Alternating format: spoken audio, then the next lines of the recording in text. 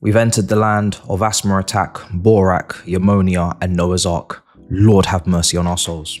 Yo people, welcome back to the YouTube channel. You already know what time it is. It's time for another video. Big up your damn selves in the building. Make sure you smash up the lights every single damn time and subscribe if you are new. Chelsea versus Gent preview, right? The opportunity has demonstrated itself to us to win 3 games in a row at home, and we can make it 4 this weekend if we do our job this evening. This is what we want to see: a comprehensive, comfortable, complete, composed performance. And it's not Genk. There's a difference.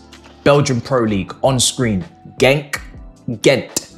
Make sure you know the difference. One's first, one's third. We're playing the team that's third. And listen clearly. It is got to be a clean sweep. When you go through this team, when you go through these teams in this table that I'm about to show you, my goodness gracious me, we should be dusting the floorboards with all of them. I'm not here to be disrespectful, but respectfully, not a single team here scares me. We should be going through this comprehensively. So it's a great opportunity to get the confidence into the boys. It's a great opportunity to continue the momentum in the winning run. It's a great opportunity for Stamford Bridge to be entertained once again. And the manager has spoken in the press conference, so let's get straight into that. Now, he was asked some pretty silly billy questions, okay? Cole Palmer is not in the squad for the Conference League, neither is Lavia or Fofana. Neither is Benjamin James Chilwell. So, are we gonna ask every single game in this competition why they're not there? Do we over-rely upon them? Do we regret our decisions? We shouldn't really. We should probably ask questions about the players that are available, but hey, it's the first game. We'll give you that one. Now, first of all, with Ben Chilwell, he was asked, do you regret not having him in the squad?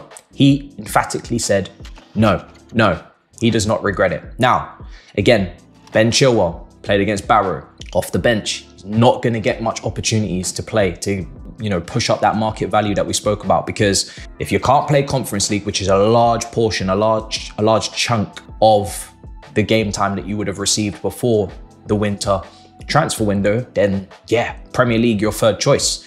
So it's going to be difficult for him. He's not really going to see the pitch too much. Away at Newcastle is the next game in our Carabao Cup. We're going to play our strongest team. We should and have to play our strongest team if we want to progress. We know how Newcastle are. They're a good team. They just drew Manchester City at home on the weekend at St James's Park, and we need to be trying to win that competition as well. So minutes for Chilwell are going to be very scarce, but I don't mind, because I'm very, very happy with Cucurella right now. He's playing brilliantly. He's got the tenacity. He's got the capacity. And then Renato Veiga. What performances that we've seen off the bench from him. Getting really stuck in with his ground deals, his aerial deals. I think he left the pitch with the most in the previous match despite coming off the bench. He is a colossus at a young age. He's already, when he signed him initially, I was already getting good vibes. I was already getting good feelings because the profile just was perfect. It just made sense. It's what we needed. We needed some aerial height in the team, some aerial duels to be won to compensate for the lack of height in other areas. We needed some physicality in the team. And also, technically, he seems really secure, really good base for someone that can go on and develop. And that's really what was needed after losing Lewis Hall, who I rate really highly, as you guys know. So really happy with his development, and I want him to get the game time in these games. I don't want him to be pushed to the wayside. I want him to play. So it looks like he will.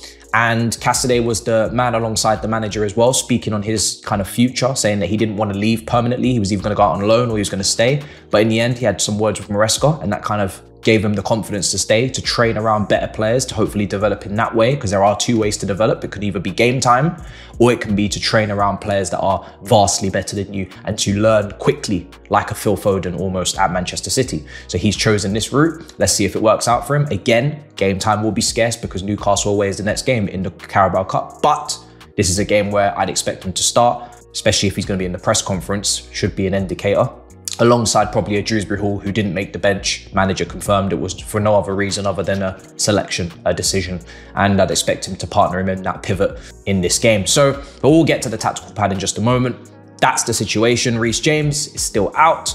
They're going to look after him, be careful with him until after the international break. But again, with Reece James, just kind of have him as a figure of your imagination. If you kind of operate in that way, you won't be, worrying about Reece James and when he's going to be back, and will it be this day, that day? Do you want a date? You don't get a date, right? You ain't getting a date you're in the texting stage when it comes to Reece James. You won't see him anytime soon, okay? So just put it at rest. That's the way to go about it. You'll save yourself a lot of stress.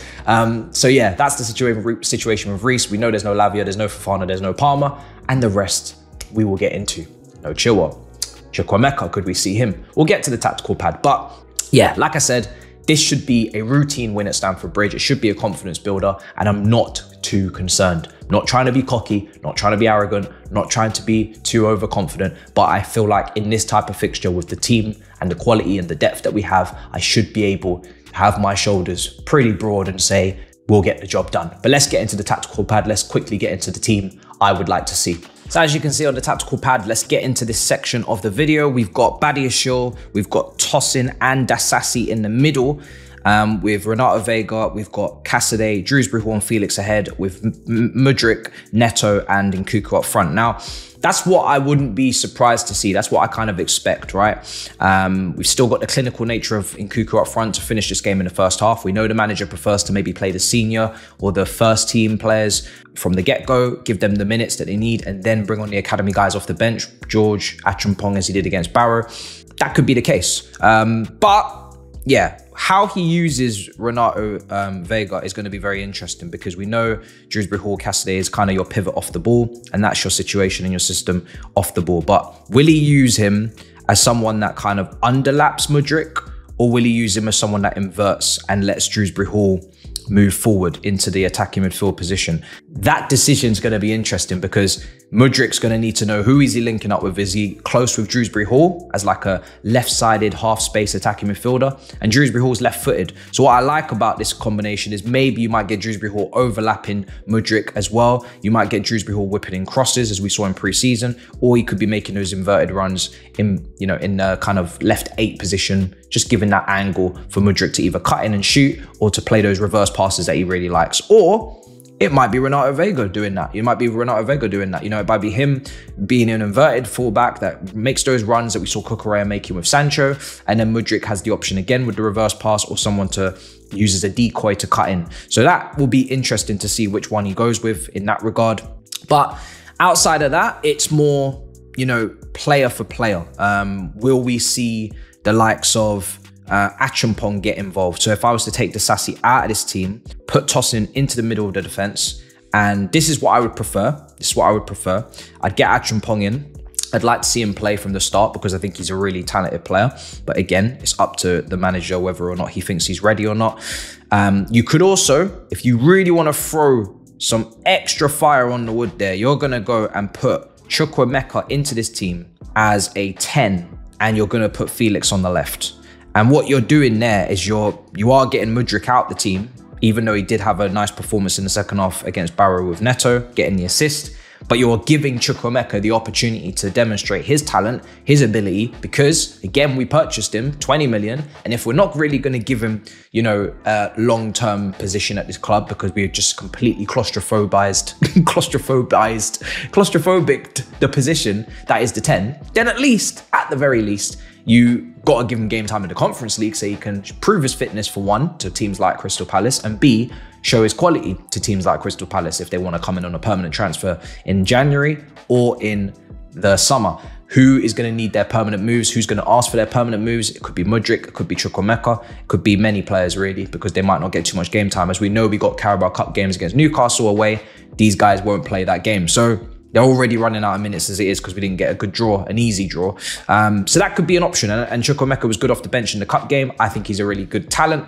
And it would just mean that in regards to, if I can get all of this arrows off here for a second, that would just change the dynamic on the left. Because for me, if you're going to play Felix on the left, you've got to have him centrally, as you can see on screen, which means Renato Veiga is going to have to do some overlapping. And if not him, you maybe get Dewsbury Hall doing some overlapping. One of them to give us that left foot on the wide area, to give us an option, because we know that Felix is better in these 10 positions. And you can still have your build up 3-2, and you can still have your 2 players in the half space. And this is how we generally like to kind of operate. But like I said, it's a bit different with Felix because he's a player that is better in the half spaces, better in central areas. And we saw it with the assist for Nkuku, little relationship potentially building there as they play a bit closer to each other, the give and goes. I would love to see Felix Chukwuemeka and Nkuku linking up. I think it would be brilliant to watch. So you let me know in the comments down below, who would you pick? Who would you select? That's all the options I've got on the table for this game. So there you are, guys. That's the tactical pad segment of the video. Make sure you smash up the likes, make sure you subscribe, and I'll see you guys for the watch along. Big up your damn selves in a bit, people. Peace.